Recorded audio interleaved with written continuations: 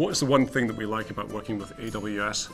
I think it's the fact that regardless of the opportunity, big or small, global or local, we can find just the right combination of tools to deploy services in such a way that they work and they scale, and that's what any software business wants to do. My name's Stuart Grant. I'm a co-founder of a company called Geome. Geome was started in 2008 by myself and my good buddy Jim Strong. We're a software company and we specialize in dealing with location data.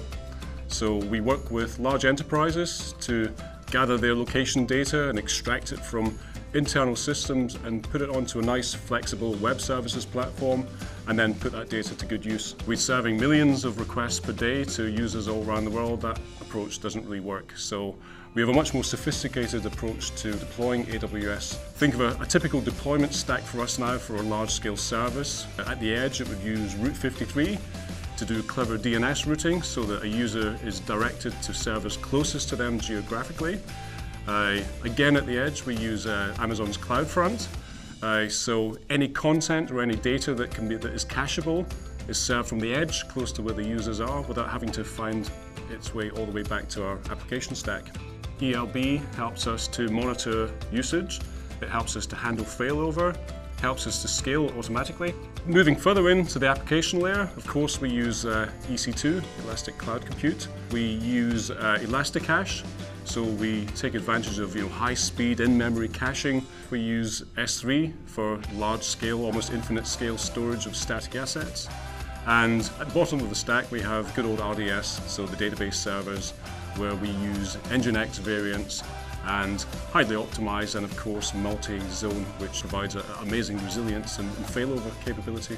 AWS is such a fundamental part of our business, so all of our services run on some aspect of AWS. So what it really means is anyone with a technical brief within the business has it as set as their business to know AWS inside out and how it evolves, and that includes the founders.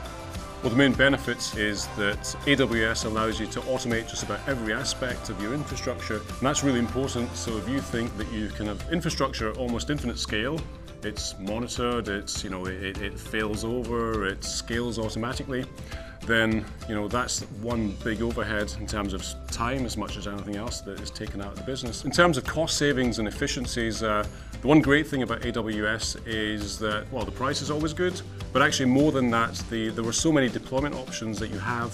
For any service that we're asked to run, big or small, global or local, we can deploy just the right combination of resources, the right combination of infrastructure to run it such that it's resilient, but also such that it doesn't waste. We're not running servers that we don't need to be running at times when we don't need to be running them, and that's efficient cost-wise, and I guess it's also efficient environmentally as well. We use AWS, and so in doing so, we get to leverage the expertise, the infrastructure, the global reach, the security of a service like AWS. That immediately gives us credibility as a small business to do services and to operate things for very large organizations. We've been using Amazon Web Services since 2008. As it continues to evolve, we get more options to deploy things, we can do things more efficiently, we can service larger markets. So for us, it's very much about AWS being the perfect investment for a small business to make.